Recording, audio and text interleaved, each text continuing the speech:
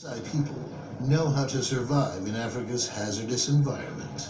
They've thrived in East Africa for centuries, despite the deadly forces pitted against them. The Maasai way of life puts them in direct conflict with Africa's top predator, an animal that has perfected the art of killing. On this continent, the most feared of all creatures, the African lion.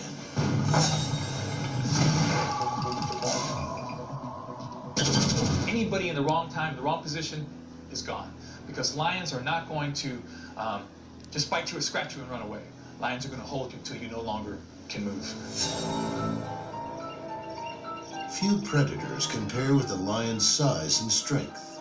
A male weighs well over 500 pounds and can easily take down a buffalo twice its size. Like the hyena, African lions work in groups, and this gives them an edge over almost any prey, animal, or human. Their hunts are more successful than most other single predators because they have that pride mentality. They work as a team. The females mastermind each attack. They lead hunting prides of up to 10 members, working as a unit, each lion with a specific job. They get into like a huddle. It's like they communicate. And one lion says, okay, I'm going to chase the prey this way. You wait behind this tree. It's like a tag team offense that they use to capture their prey. It really is quite remarkable.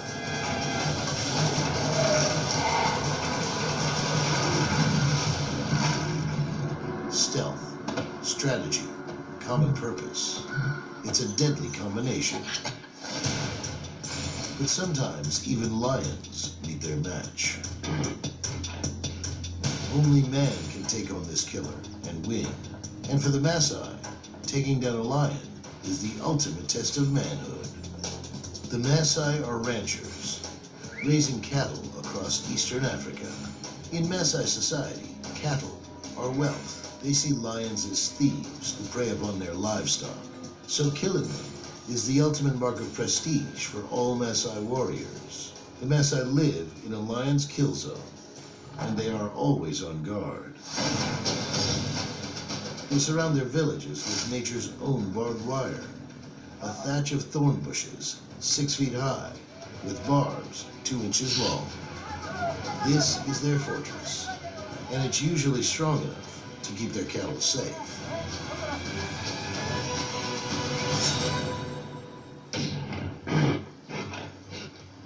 The Maasai are worthy adversaries, and lions have learned to steer clear of them. Believe it or not, lions through the generations have learned to understand these guys can kill me.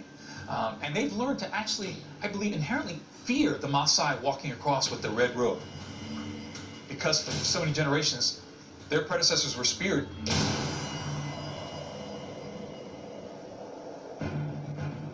But some lions don't fear people. In fact, they seek them out. They are rogue lions that develop a taste for human prey.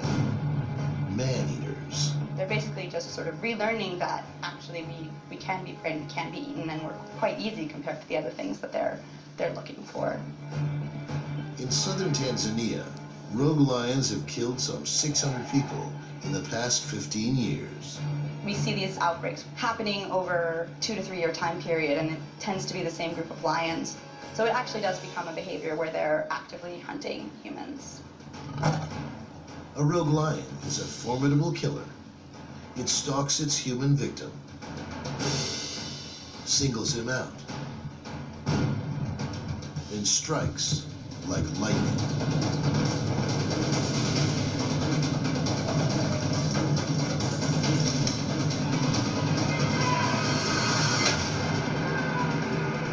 A lion usually kills by suffocation, so it tries to get its prey to the ground as quickly as possible. The lion's canine teeth fit almost perfectly around its prey's most vulnerable area, the neck. This critical area, the lion knows where to go for it and cause the most damage. The trachea is disrupted. If it's cracked or fractured, you'll have problems with getting air in. Slowly, life drains from the victim. Once the struggle ends, the feasting begins. The lethal standoff between Maasai and lion is just one of many life and death struggles on the African savanna.